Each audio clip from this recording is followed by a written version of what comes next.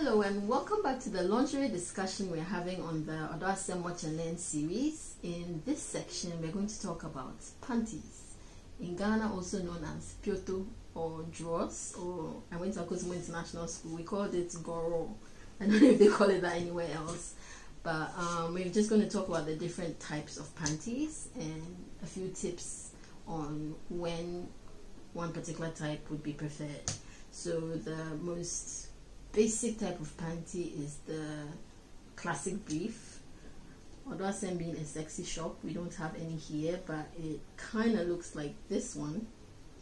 But the difference is that it goes a little higher, so the band here is a little bigger. When you wear it, it tends to sit either on or under your navel, so it comes a little higher. And we call them granny panties. That's the classic brief.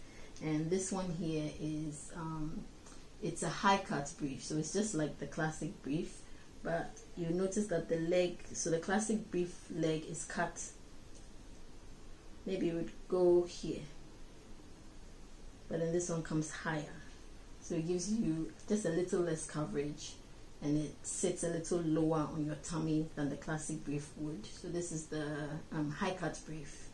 We have the control brief. This is an example, and what it controls is your belly, so it sucks in your belly a little bit. It looks like this when it's on. Okay, that's a control brief. And then we have boy shorts.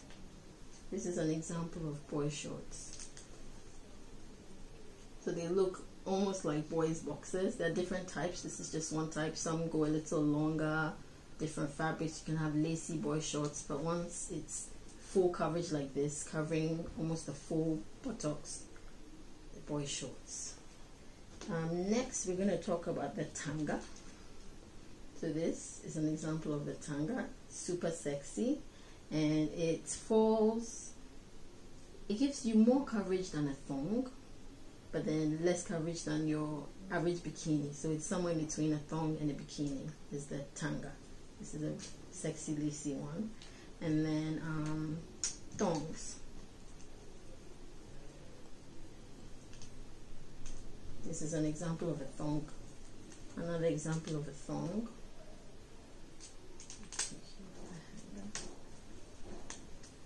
Okay. Minimal coverage at the back, so the whole, almost the whole butt will be exposed with the thong. Just this pretty lace showing. And then this here is a G-string, which is the least coverage of all. So it's literally just a string. And sometimes it hides in the butt crack, so you can't even see anything when you look at the back except the straps. So this is a G-string. We have hipsters.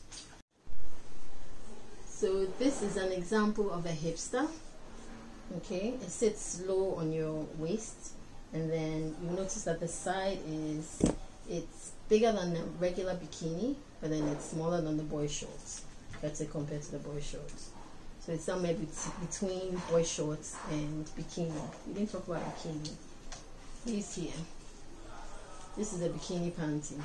It looks like the bikini one for swimming, but the fabric is different, made from lace or cotton or whatever. It's not made from that spandexy fabric that's used for swimsuits, but these are bikinis. This is another example of a bikini panty.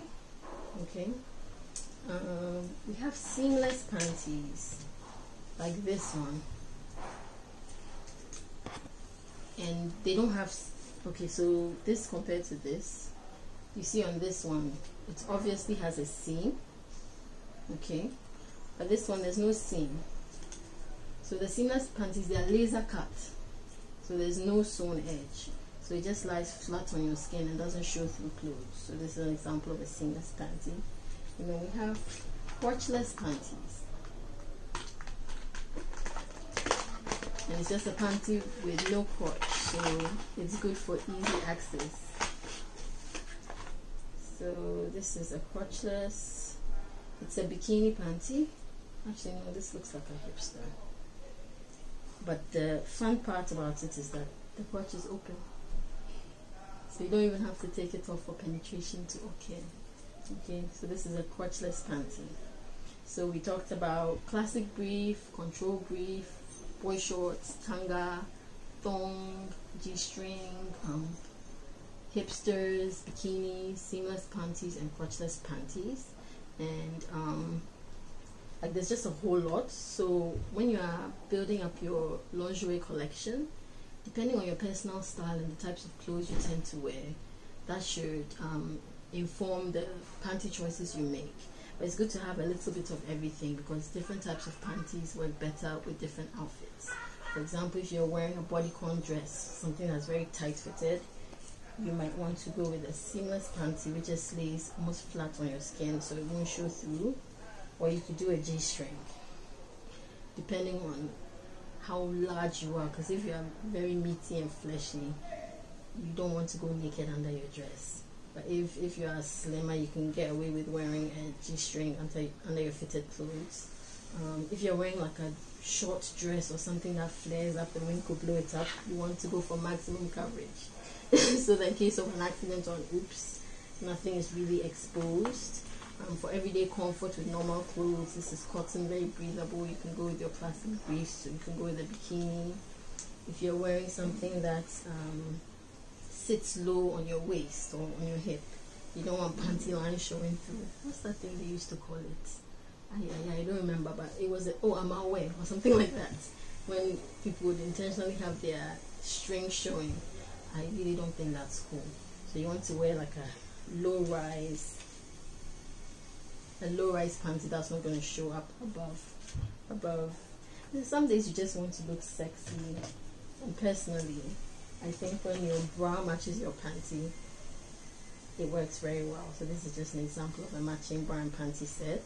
But play with color, play with textures, play with different types, and explore and see what works best for you.